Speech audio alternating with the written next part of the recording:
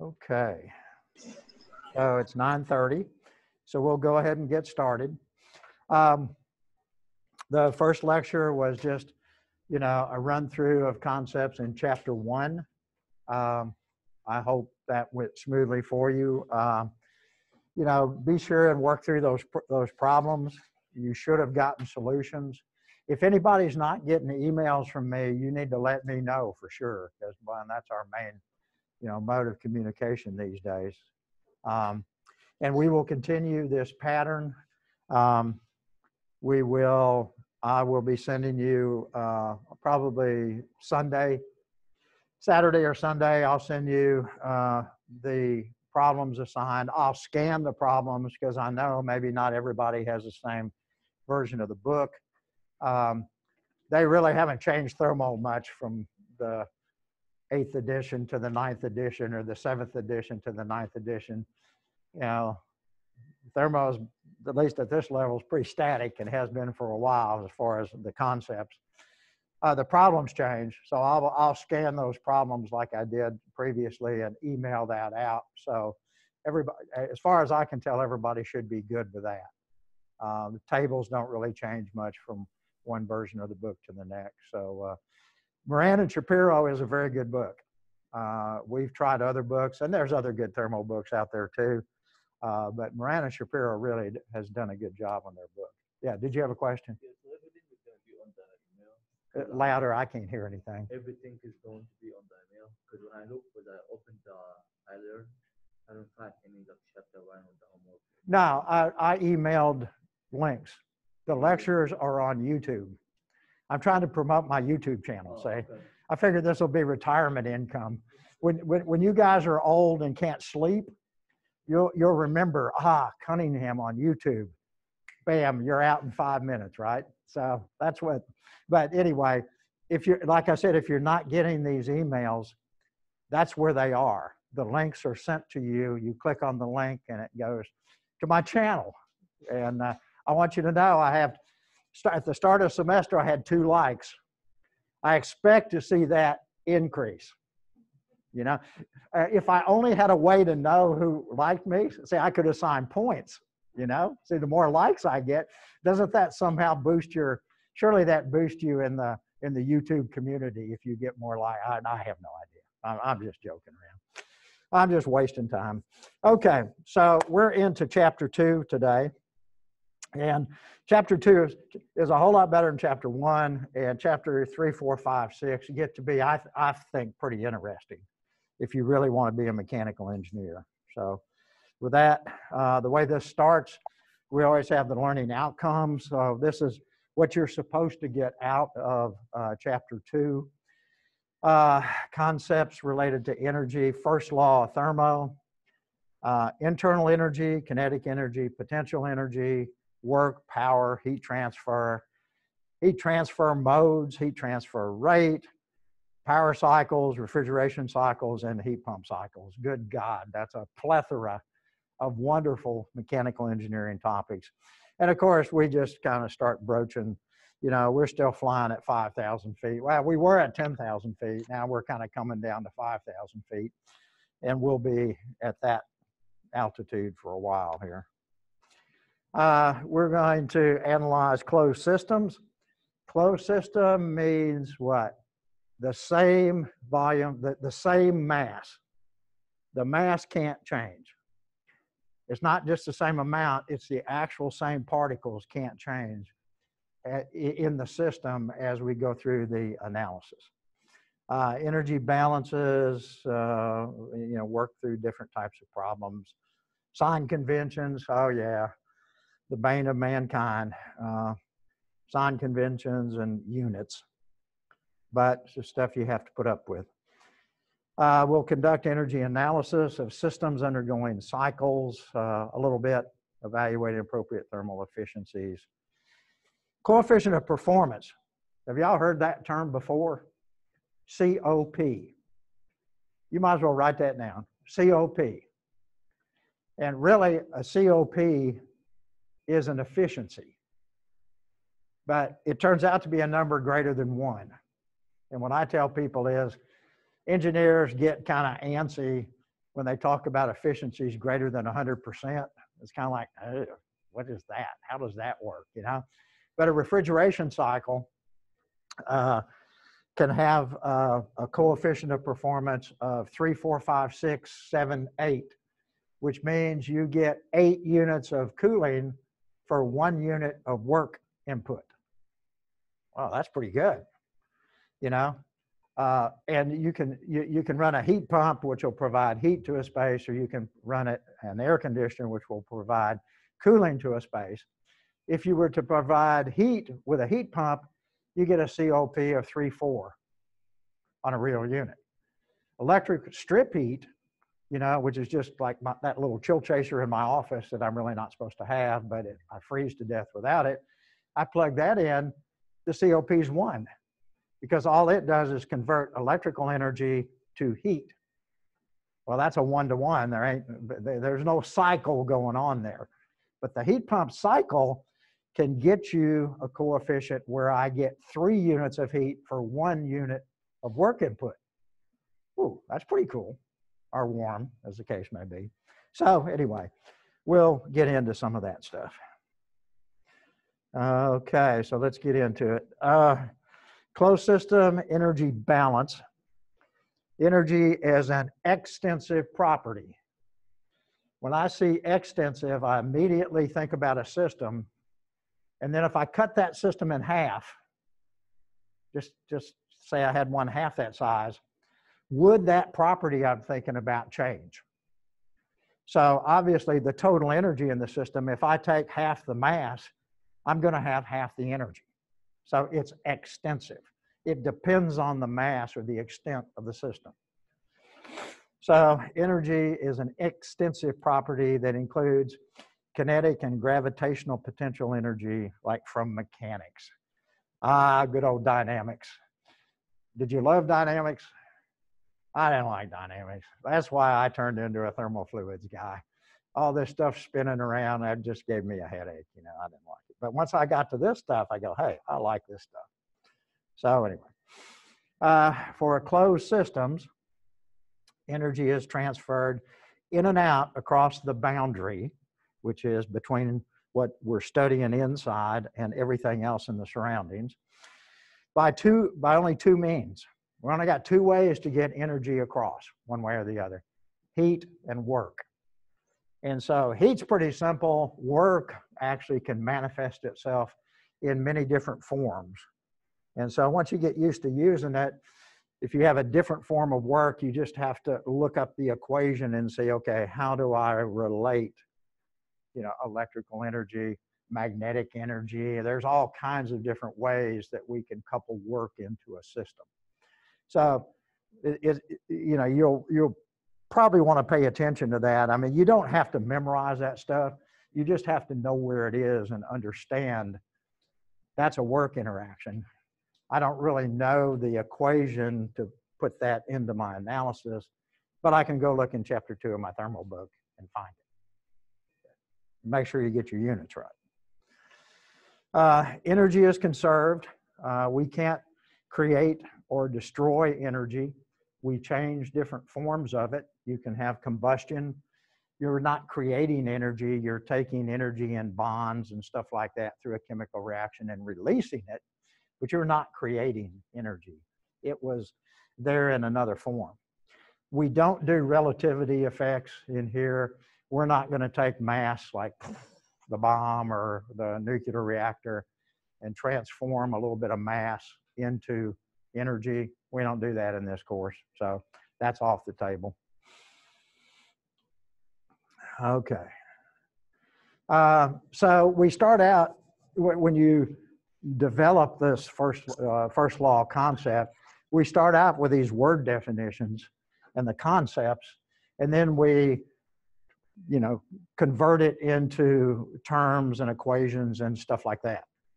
So for a closed system, captured amount of mass, the change in the amount of energy contained within a closed system during some interval in time, the change is equal to the net amount of energy transferred in and out across the system boundary by heat and work during that same time interval.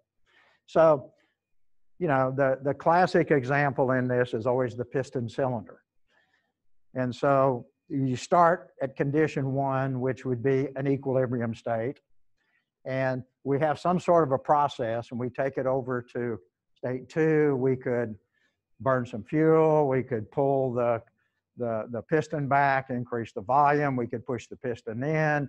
We could push the piston in and put a blowtorch under it. I mean, we can do anything you can imagine. And so that's what we're talking about. So the change in energy is equal to the net, you know, net energy exchange by heat and work over that same time interval. We'll now consider several aspects of an energy balance, including what is meant by energy change and energy transfer. Okay. Engineering the change in energy of the system is composed of 3 contributions: kinetic energy, gravitational potential, and internal. So kinetic and gravitational are fairly concisely defined, and everything else gets kind of lumped into internal energy. So that's the one that's probably new for you a little bit. Okay, so let's look at kinetic. This is straight out of your mechanics. Changing kinetic energy is associated with motion of the system as a whole relative to external coordinate frame, such as the surface of the earth. Okay, so think about the piston cylinder device. Now, you got molecules in there that are running around, right? Bing, bing, bing, you know, collisions off the wall and all that. That's kinetic energy, but that's not what we're talking about here. This is the system as a whole. So this kinetic energy is, if you put that piston cylinder on the back of a truck and drove it from here to Nashville, that's kinetic energy of the whole system. It starts at 0. At some point, we may be passing Carthage, we say is 0.2, and you go, wow, I'm going 80 miles an hour. This whole system has kinetic energy because the whole kit and caboodle is moving. That's the kinetic energy we're talking about here. It's not the kinetic energy of the molecules inside the gas, if it's a gas that or the movement of molecules within the liquid, if we're talking about liquid. Okay, it's not within the material under study inside the control mass. Okay, and we have to measure that relative to some coordinate system. Okay, so for a system of mass m, the change in kinetic energy from 1 to 2, it's just 1/2 mv squared. You know, v2 squared, 1/2 m times v2 squared minus v1 squared. So that's what you did in dynamics and all that sort of stuff. So that hasn't changed in thermal. V1, V2 to know initial final velocity, magnitudes, and delta obviously is the difference. I think you're probably familiar with that. Okay? If you got questions, jump in. You know, it's hard. You put these stupid masks on, and nobody wants to talk. I don't really want to talk with this thing on, but you know, if I don't, I won't get paid. So what the heck, I'll talk with it on. But you know, people just don't want to interact very much. I mean, it's like you see people in Kroger, and you're not even sure you recognize them, because when you put this stuff on, you go, that looks like, I'm not sure. You don't want to embarrass yourself, you know, run up and say, hey, Pete, and it's not Pete. And you go, oh, crap, sorry, I didn't recognize you with your mask on, you know. Maybe we should all put our names on our mask, you know, so people could be sure. Anyway. Okay, change in gravitational potential energy. Okay, change in gravitational potential energy is associated with the position of the system in the Earth's gravitational field. Again, it's the whole kit and caboodle going from down here up to here, or up here down to here. It's not talking about some movement of mass inside that piston cylinder. Okay, that we will describe with internal energy. For a system of mass m, the change in potential energy from 1 to 2 is just as before, mg times the elevation relative to some datum would be 2, and mg times the elevation at 1. So I think that's pretty straightforward. And we have the coordinates. Acceleration due to gravity.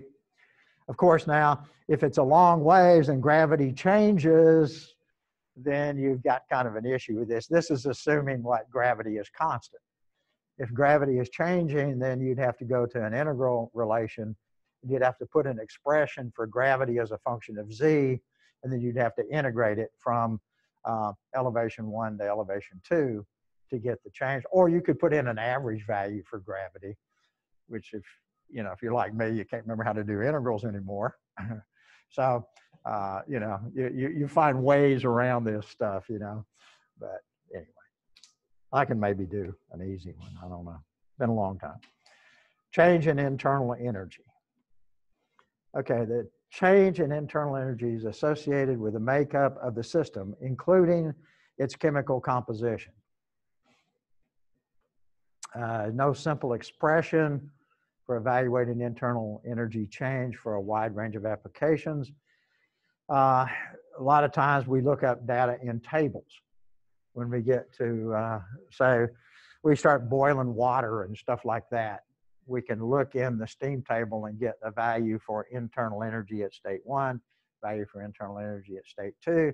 Since these are properties, we don't care about the path, so we just get those two numbers and subtract, and we've got it. But you get into chemical reactions and all that stuff. I mean, if there's nothing going on chemically, then you don't have to bring it into the problem because there's no change, there's no release. It's just all internal to the system, so you don't worry about it. Like kinetic and gravitational potential energy, it's an extensive, internal energy is an extensive property. So if you cut the amount of mass in half, you cut the amount of internal energy in half, roughly. We use the symbol capital U for the total, for all of the mass, the internal energy of all of the mass. For the specific internal energy, it is cap U divided by the amount of mass in the system, or the internal energy per unit mass is little u. So if you know the mass and you know little u, you multiply those together and you get big U. So it's pretty simple. Or, God forbid, we could be working with moles, those little furry creatures that run around in the chemistry building that you all are so fond of, right? Just to review, 6.023 or 022, whatever, they changed the number from when I went to high school, times 10 to the 23rd is the number of what in a what? Atoms in a mole, okay? Now, we can have pound moles. Say we're talking about coal. So, they can't see me, too bad. So, say we have a pound of coal. I'd probably hold that in my hand pretty easy. I can have a ton mole, right? I can have a kilogram mole. I can have a gram mole. If I had a ton mole of carbon, that's a pretty good sized pile. That's like 2,000 times this little amount I can hold in my hand. Now that number we talked about, does that relate to all of those?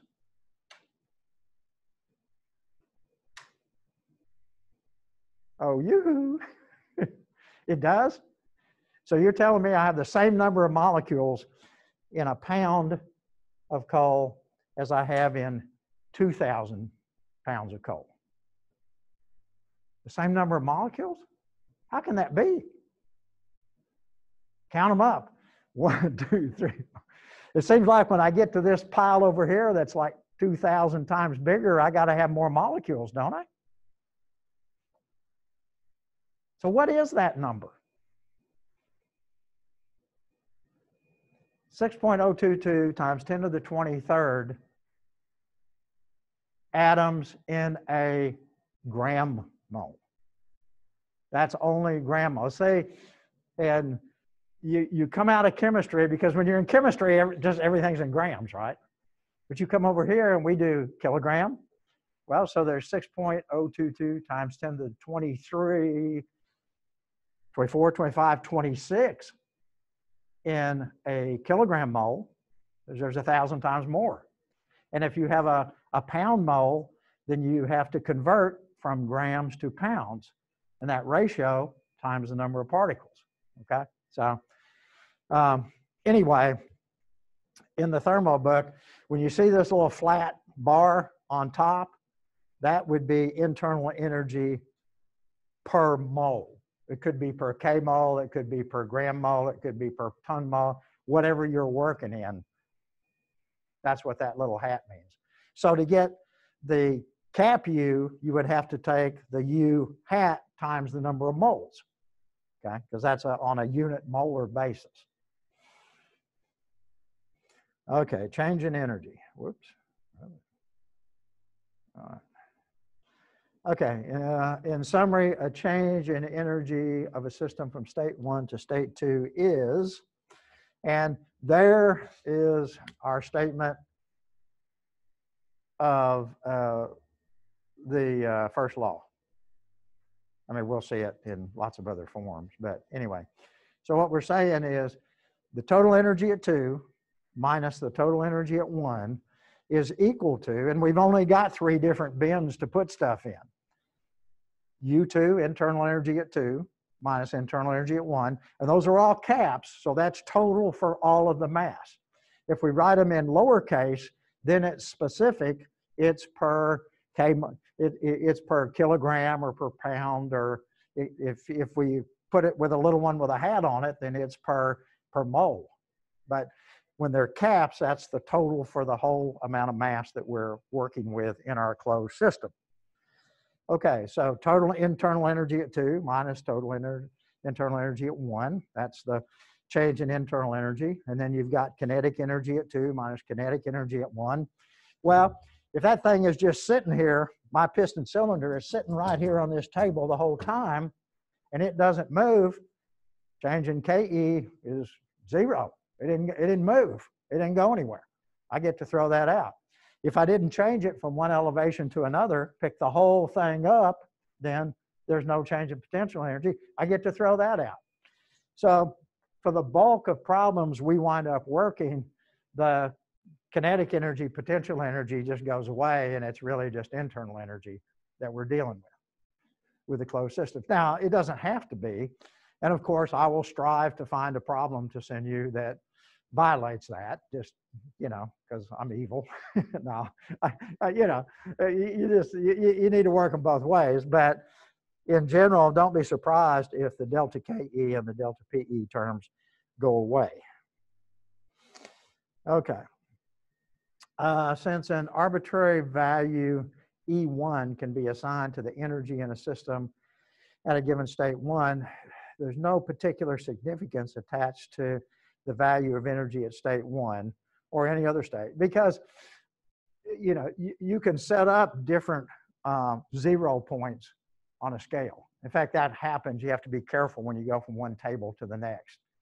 Some tables, like in psychometrics, in air conditioning, in HVAC, we have a psychometric chart, and its reference point is 32 degrees for like enthalpy or internal energy. You could say that for now. But the tables in the thermal book, the reference is absolute 0. And so if you start pulling off this chart and this table and putting it together, you go, there's something crazy going on here. Well, they have different reference points. So you have to adjust to the same reference point, you know, if you're going to mix those numbers together in a calculation. So, you know, the value that you use, other than being consistent, any one number doesn't matter. It's the change in that number from 1 to 2 that is really important. Okay. So it's changes in this stuff that really have significance in working problems and designing things and all that sort of thing. Okay. Energy can be transferred to and from closed systems by 2 means only: work and heat. That's it. That's all we got. You've studied work in mechanics, and we talked about a little bit of that already. And those concepts are still good. However, thermo deals with lots of stuff, phenomena, stuff that's not included in mechanics. And so we will have a broader interpretation of work. And illustrations right now. Okay.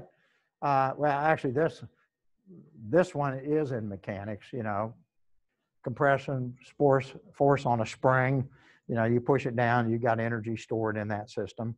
Or you let up and bingo, it, you know, pull a pin and the thing shoots something up in the air. I think y'all are familiar with that. A gas is enclosed in a closed vessel, is stirred.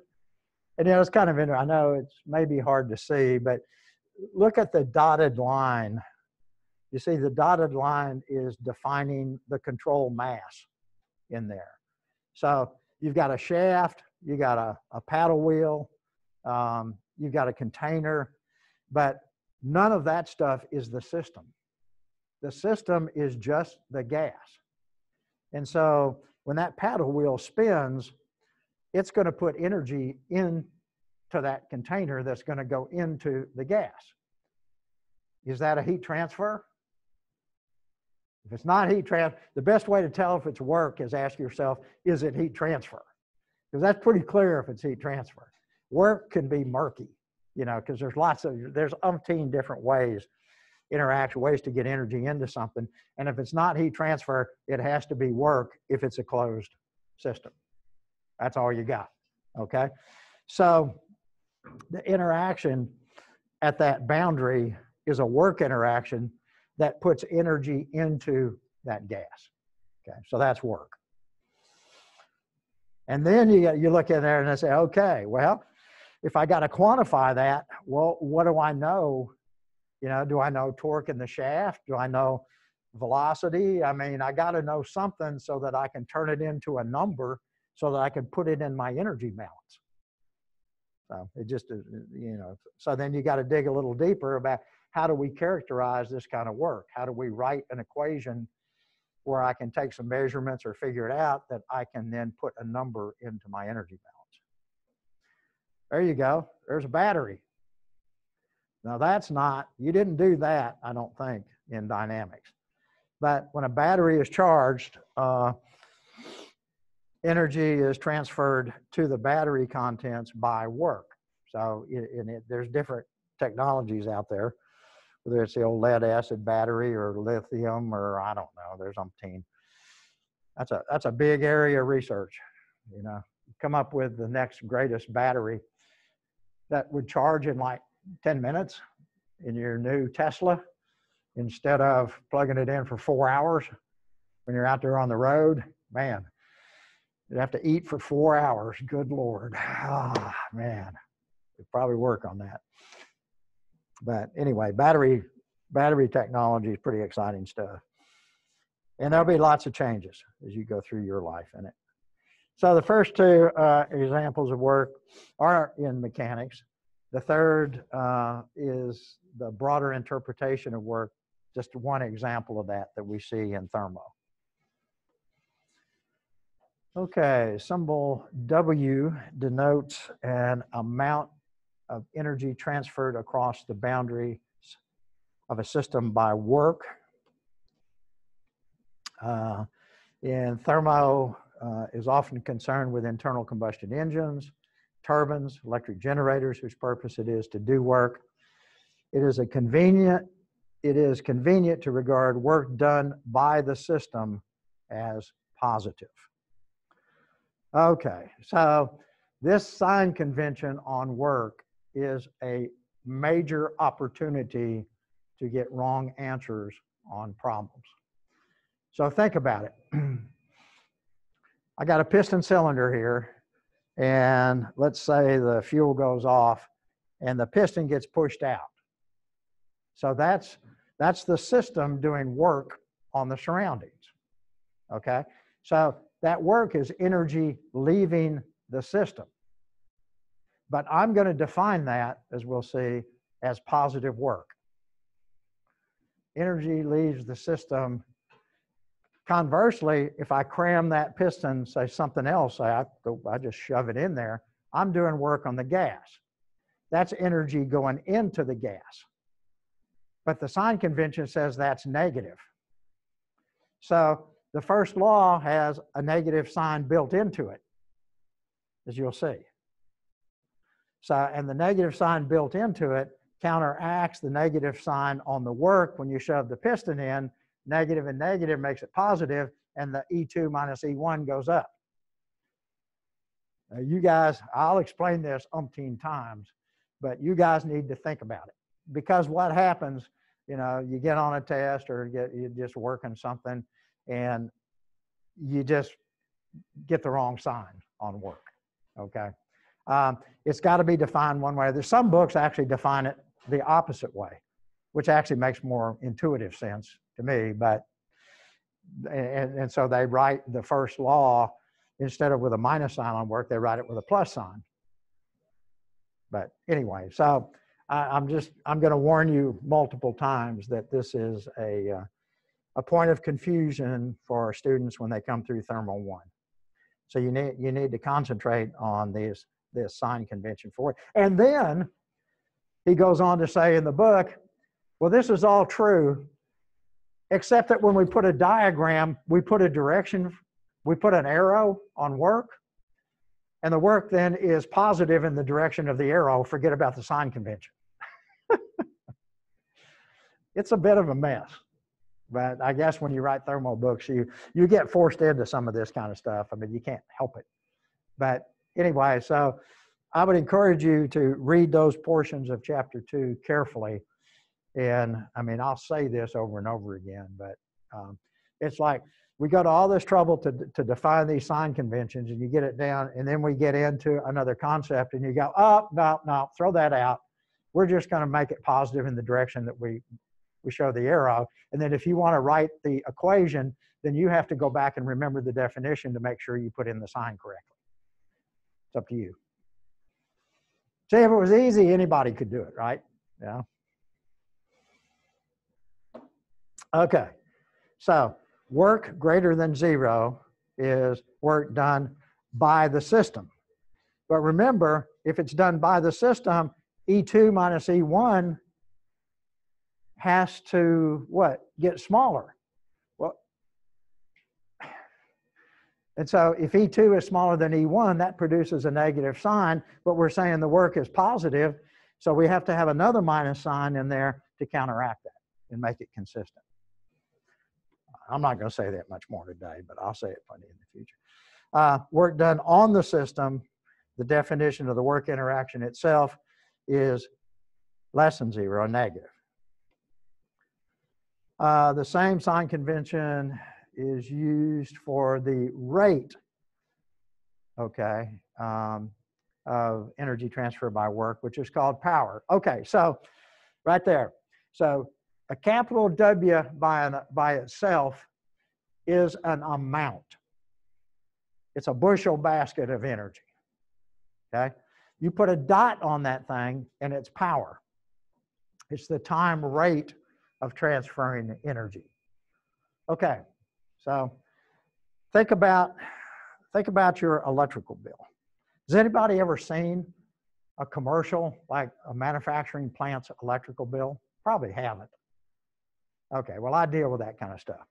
So when a plant pays its electrical bill, it pays a charge on kW, kilowatts, the peak for the month, and kWh, kilowatt hours.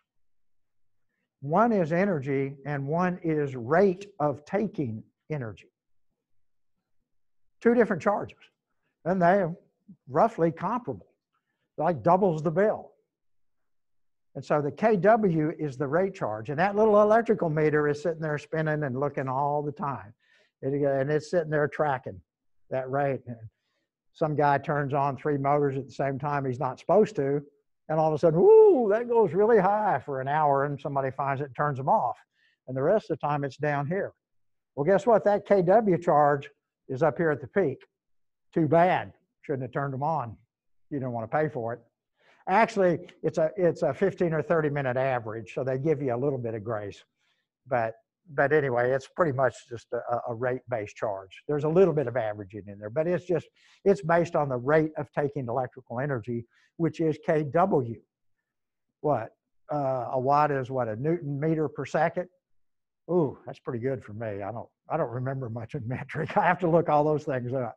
But I think a watt is a Newton meter per second, so it's a rate. A kilowatt is a kilonewton meter per second, okay? But then, so if you run that for an hour, you know, a kW for an hour is 1 kilowatt hour. 100 kW for 1 hour is 100 kilowatt hours. And so then that kW basically gets integrated over the month, and the area under the curve is energy, and you get a separate bill for the energy, okay? So, you know, so that's what we mean. So if you've got a dot over something, it's a rate. If you don't have the dot, it's an amount. Okay. Energy transfer by heat.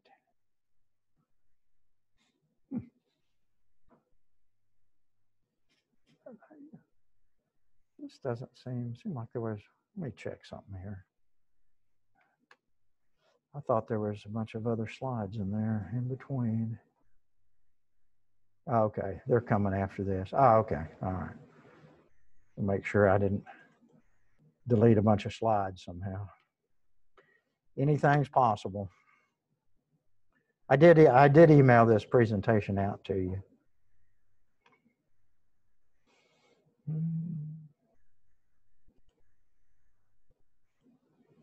Okay, so energy transfers by heat. Okay, so energy transfers by heat are induced only by the result of a temperature difference. That's it. See, that's why if you've got an energy exchange across the boundary, it's pretty clear to tell when it's heat. If it's not caused by a temperature difference and it's energy exchange, it's got to be work. Okay. Between the system and its surroundings. And heat transfer is nice. What if the heat comes into the system, it's plus. If it goes out of the system, it's negative. Well behaved. Just what you would want.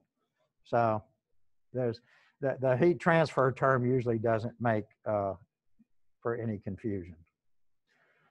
We use the Q.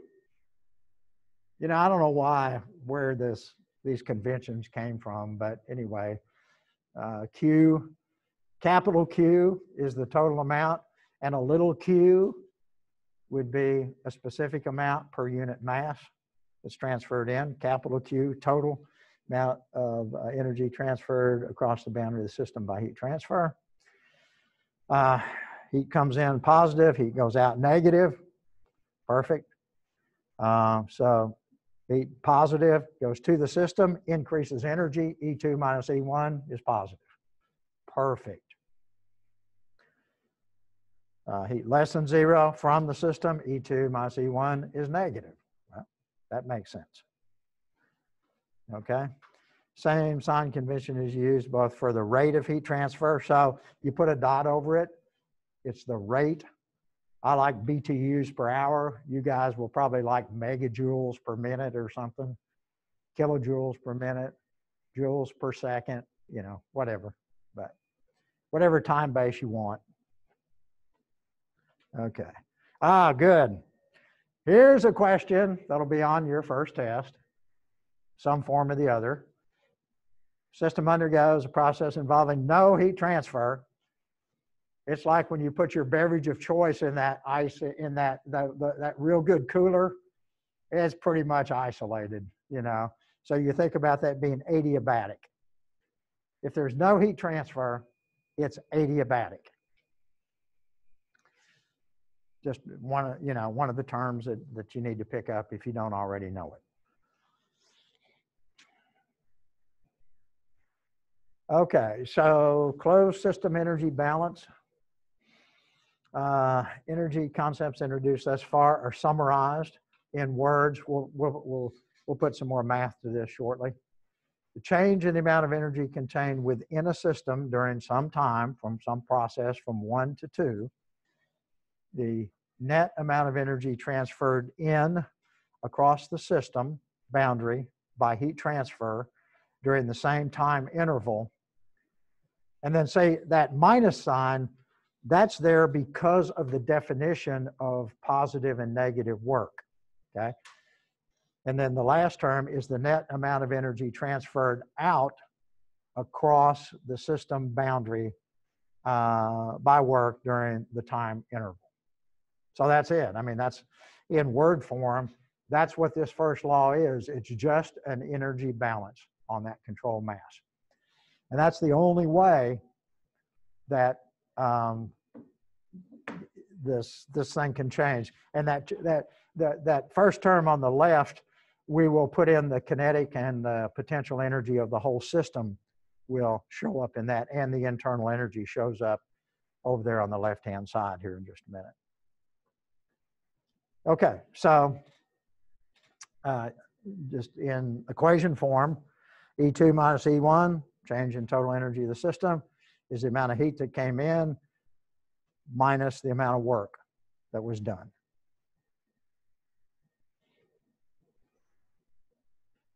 Okay. And so that E2 minus E1 breaks down into delta kinetic energy for the whole system on the truck going down the highway or going up the mountain, the potential energy, vertical elevation change, and internal energy. So there, that's really the best way to write it, is equation 235b, because that kind of breaks out all of the different terms. And then when you see that, you go, oh, well, my system's stationary, so I can throw away delta KE and delta PE, and I'm down to the change in internal energy. Or if it is moving on the truck going up the mountain, then you know immediately where to put those changes in energy into your analysis. Okay, a minus sign appears before W because energy transfer by work from the system to the surroundings is taken as positive. So that, again, that minus sign comes directly from the definition of work. So please work on that and be clear about it. Okay, so you often see this in rate form. It's dE dt. Simple derivative is the rate of heat being added by the rate of energy being added by heat minus the rate that energy is leaving by work. Pretty simple. Okay, and then you can put this in word form. So the time rate of change of energy within the system at time t is equal to the net rate at which energy being transferred in by heat at time t minus the net rate at which energy being transferred out by work at time t. So just what you would expect. Okay, how are we doing here time-wise? 13, so yeah, we got some time. Okay, so we'll probably get through this compression work. So for piston cylinder, for this closed mass, compression expansion work is huge, okay? And so, and we get this is probably the most frequently referenced concept in the first 3 or 4 chapters of the book, certainly as far as a work interaction is concerned. So we need to pay close attention to this. So we got 9 slides on it, so you got to figure it's kind of a big deal. A case having many practical applications, gas or liquid undergoing expansion or compression process will confined in a piston cylinder. And so you see, you see the system, the gas or liquid dotted out, kind of pinkish. And so we've got pressure in the cylinder. And so the force on the face of the piston is the pressure times the area. You know, so it could be 100 pounds per square inch times 10 square inches, whatever would give you what, 1,000-pound force pushing out, you know, whatever the numbers turn out to be. And then you're sitting there at X1, and then all of a sudden somebody pulls the pin that's holding the piston in place, and poof, it fires out to X2. You've had a process, right? Okay. And so we've had work. We may or may not have had any heat interaction with the surroundings, etc. Okay, so during the process, gas exerts normal force on the piston. Force is pressure times area. P is pressure at the interface between the gas and the piston, and A is the area. So I think that's pretty clear. No problem. Shouldn't be any problems with that. Okay, so from mechanics, remember your work was the good old integral of f dx. And my favorite was always the constant force, right? Because I don't integrate very well. But I can integrate a dx. I want you to know, have confidence in me, I can integrate a dx, right? x2 minus x1. That's my fave. Well, but so in this scenario, F is PA, right? Ooh. Goodness. That was fun. Maybe I better see if, do I need to mute somebody? I'll mute him in a heartbeat. Oh man, look at all these people. I guess we're okay. Okay, so, well, so just a simple substitution. So then work for that piston cylinder is the integral of P times A dx. Okay, just substitute it in. But we have that piston face, that area A, and if it moves a dx, that's really a volume, right? That sweeps out a little portion of volume. So A dx is really dV. Ah, that's pretty sneaky. So A dx is dV, where V is the volume of the gas. And so we substitute that in, and all of a sudden, the work of that piston cylinder is the integral from V1 to V2 of P dV, okay? And you hear all the time in thermal, you hear about PdV work, PdV work, PdV work. Well, this is what it's referring to, just this little substitution into the definition of work. Okay, so for a compression, dV is negative, right? Because it's smaller. And so is the value of the integral in keeping with the sign convention on work. Just a comment. Okay, to perform the integral, that's this 2.17 is that PDV integral. Well, to integrate it, we have to have a relationship between the gas pressure, the interface between the gas and the piston, and the total gas volume. So we have to have a function to put in for P. P as a function of volume. Somehow the other way, if you're going to do the integral, you got to have a function, you know? So that becomes an issue a little bit. Okay, so we talked about non-equilibrium type processes, you know, where you don't have a series of equilibrium states. Over here, the spark plug fires, bam, you get the explosion, the piston jumps out here. So during that process, you don't really have a good relationship between volume, pressure, you know, you don't have a good equation of state because it's so chaotic. Okay, so during an actual expansion of a gas, such a relationship may be difficult or even impossible.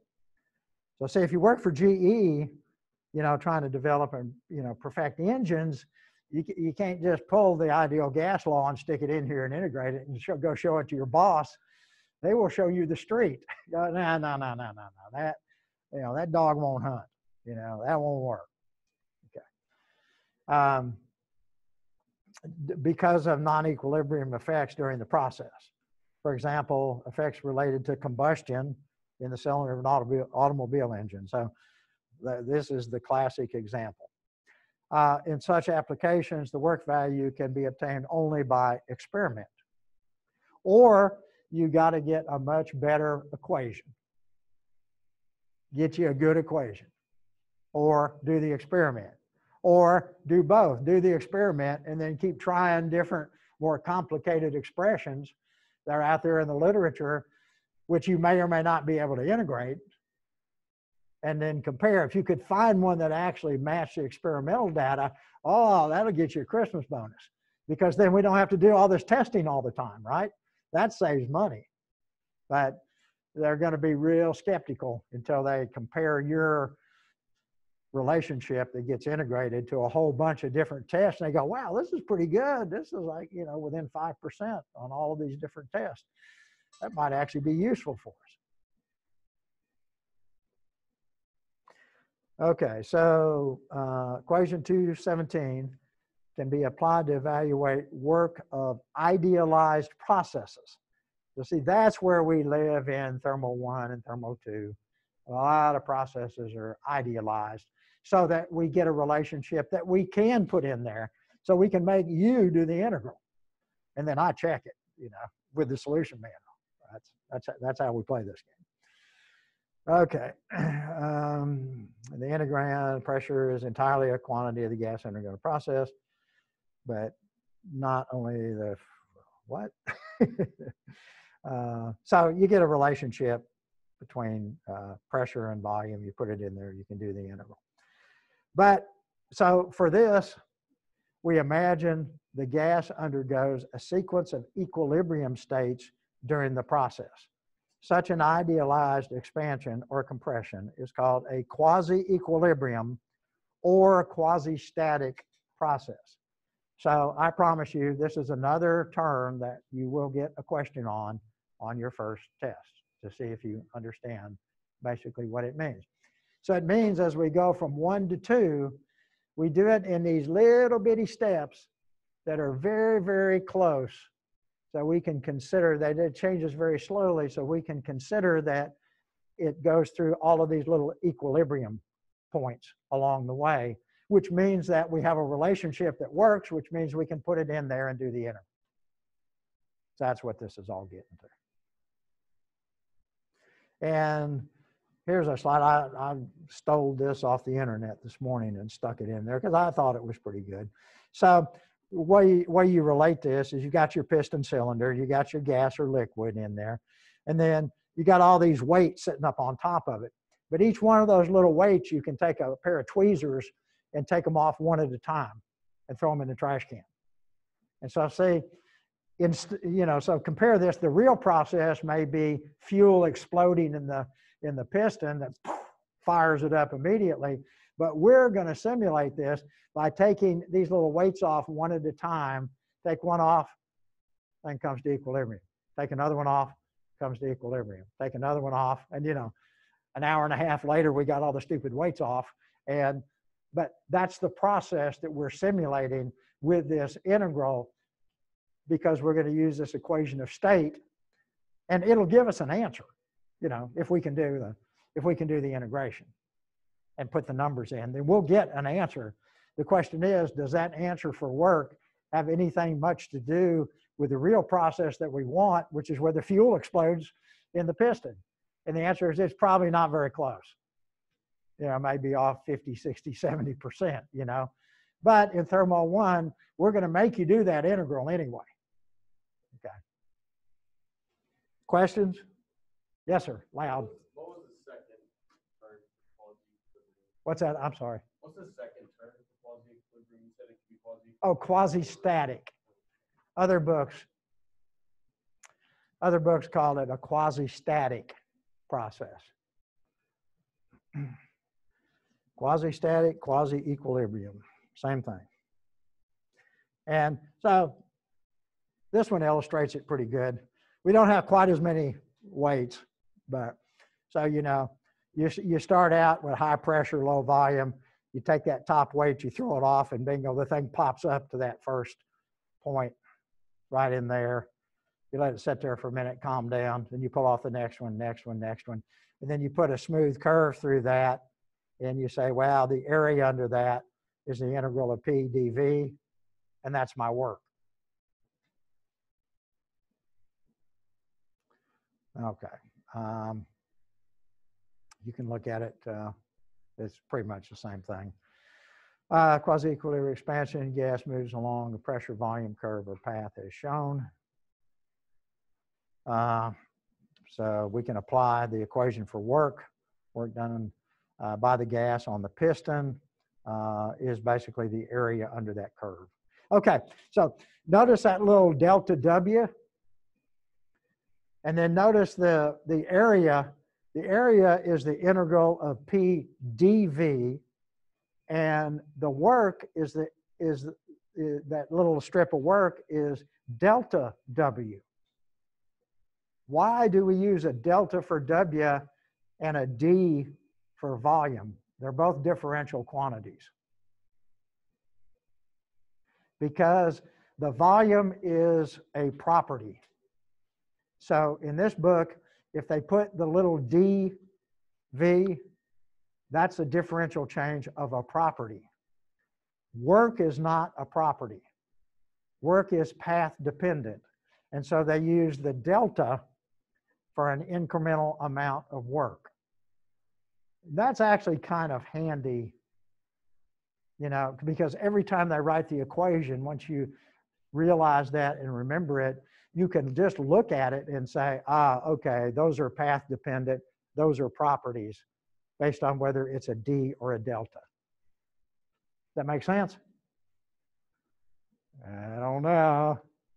Okay, so work, this little strip of work, but work is not a property. So an infinitesimal little piece of work we indicate as delta W, but volume is a property. And so we indicate a small piece of volume as dV. Yes, sir. That delta W, would that be, could you consider that power? Well, no, because that's power is the rate of doing work. There's no, you don't have time up here. Okay, so that's But I mean, if you plotted it up versus time, say if you plotted work versus time, then so you'd have to have work where you got pressure, you'd have to have work, and then you'd have time, and then the integral of work over time, or the rate of doing work is power. So I guess, well, yeah. Or I guess you'd have to plot what the rate, and then you'd integrate it times dt to get the amount. I said that backwards. Yeah, but no, that's not, you don't have any rate up there.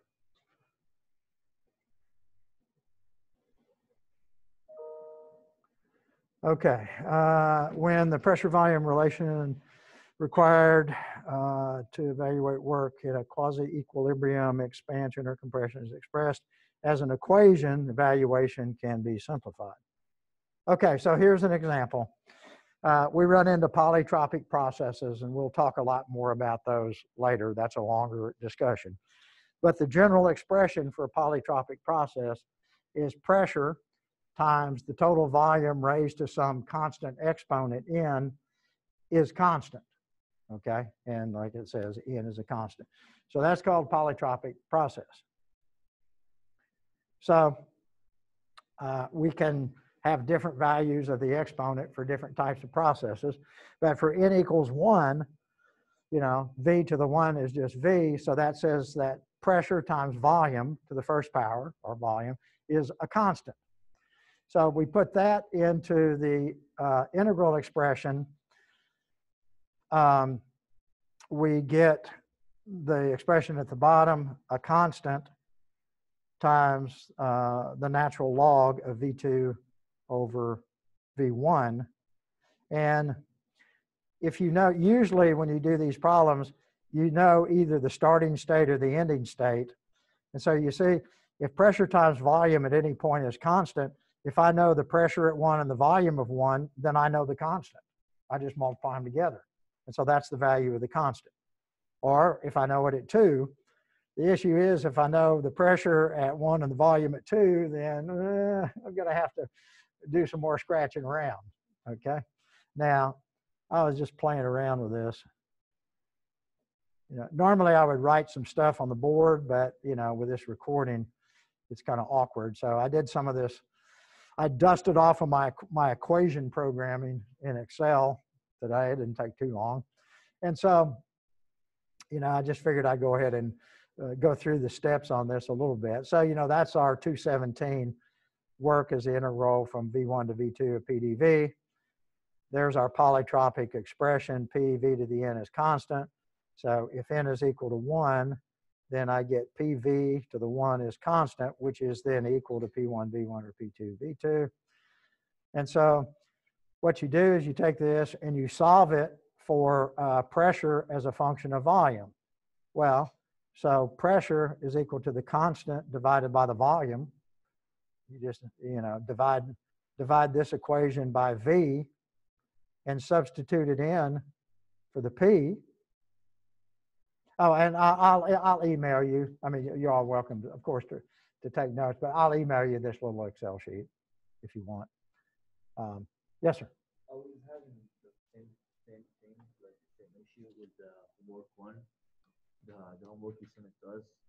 I was really confused. How did you get the formula or the answer? That was why I was looking.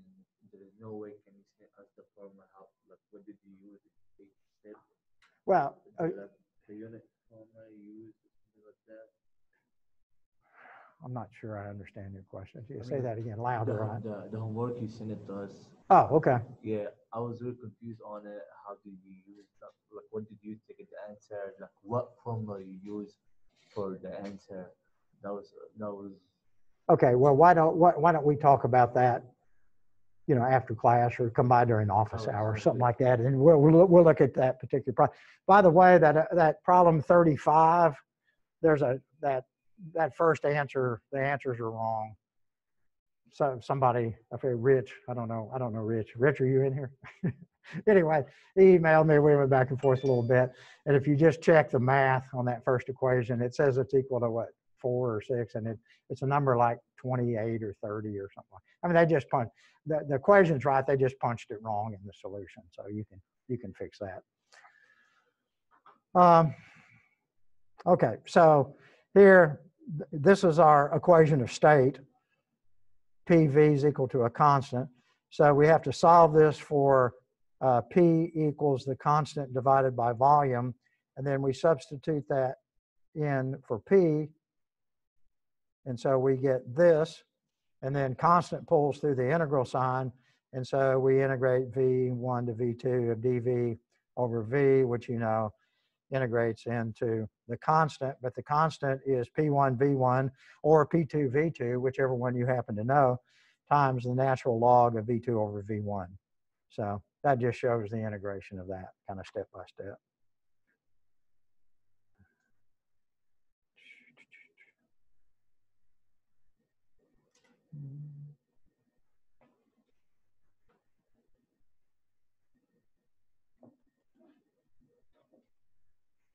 Okay.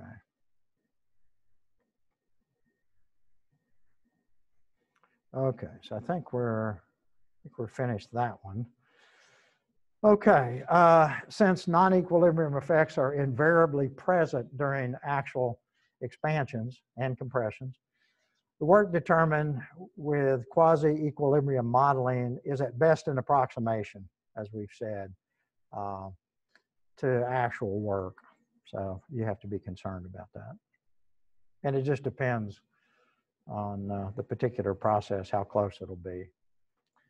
Okay. I think I'm going to quit here because, I mean, I'll run through, we've got like 3 or 4 classes for this chapter. I'll run through this whole chapter today. I don't want to go cram it down you that fast, but we're not going to quit now. I've got some other stuff for you. I don't let you out early. I'm sorry. That's just the nature of the beast. Let me see what I can find. But, oh, well, here.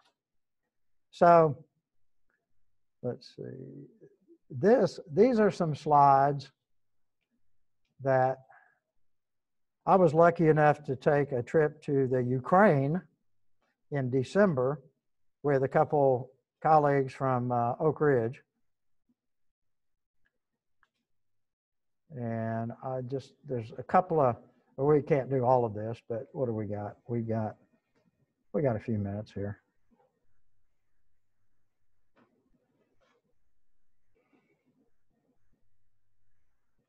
Okay, so these were some slides we did. We were over there for a week, and we were doing some training on industrial process heating equipment and energy recovery. And so I'll ask Oak Ridge if I don't know if I can send these to you or not. If it's okay with them, I'll send them to you. But this was like our last presentation. But it's looking at recovering energy from exhaust gases on like big heating furnaces. And there was one thing that kind of dovetailed with this piston cylinder thing that I thought I'd show you. But this shows you basically temperatures of exhaust gases of different industrial processes. And, you know, you can have distillation, columns, calcining, metal melting, aluminum, that sort of thing. Steel mill, I mean, my gosh, you can have some pretty darn hot exhaust gases. And there's a lot of energy that goes to atmosphere that could be recovered and used productively. So the purpose of this was to look at, you know, a bunch of different, this is sources, and we don't have time to go through all of this. But there was one thing that was down here that's pretty interesting. These were actually, some of these slides I contributed to, but there's stuff in here. They say you can't teach an old dog new tricks, but this was pretty cool. I was not aware that this was out there. And you all, just for the heck of it, might want to Google this. I hate the way okay, so this is the deluge. I'm not sure how to pronounce it. Deluge, whatever. Natural energy engine. And so what this thing is, this is an engine. This can replace a motor. This can replace, you know, an engine, whatever. And it works on the expansion of a liquid. Liquid CO2 apparently has a high expansion as you change temperature. It's not boiling. It's not changing phase. It stays liquid the whole time. And so they have, they talk about this triple piston cylinder set. And they heat this stuff up and they cool it down, and you know, I guess you heat it up in the cylinder and it expands, and then they take it out and they exhaust it and they cool it down again and it shrinks. And so there's a company, Deluge Natural Energy Engine. If you Google that, they sell a 350 horsepower engine. But this was basically developed for oil field stuff, where they had a lot of heat. You know, if you're out there drilling in the field, you don't have much electricity. You know, that electricity is hard, but heat is easy because you got oil, you got natural gas. I mean, I just pull some natural gas, burn it, you know, in a burner, and you know. So that is what I think that this was defined for. So you see, it requires 180 degree plus water. Approximate cost, $2,000 a kW, not including installation. Maintenance, claimed efficiency 23% based on heat to power conversion, which isn't great, but hey, if you're out there in the oil field, natural gas isn't worse. I mean, you know, you do sell it, but out there, I mean, come on, if we need to use some natural gas, we'll use it. You know, we're drilling the deck, you know, we're pulling it up out of the ground. So let's see, cycle description.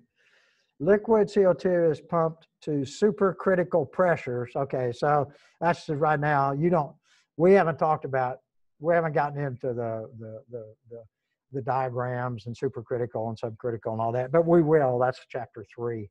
So that's coming pretty quick. But anyway, liquid CO2 is pumped to a very high pressure, accepts cycle heat at the recuperator, which is just a heat exchanger, and waste heat at the waste heat exchanger. So they're putting energy into a couple of different heat exchangers. high energy, that's supercritical CO2, that's just high pressure CO2, is expanded, which means its pressure is dropped at turbo alternator producing high frequency electrical power.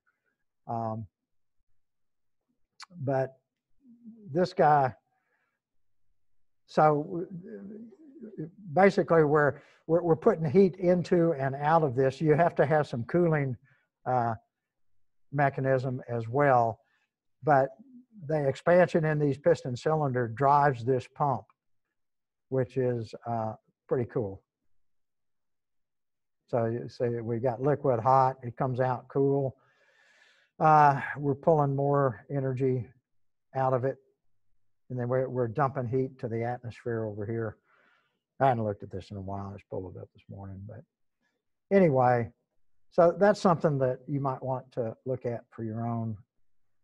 Let's see, I went to the website. Their website isn't great. This is their website where they talk about this. Welcome to Deluge. World needs a new engine. Okay, I guess I'm over time anyway, but you know, you might want to Google that. They've got in, they talk about all the different aspects of this in here. So anyway, with that, I will let you guys go, and we will continue on Tuesday. So hope you have a good weekend and stay safe.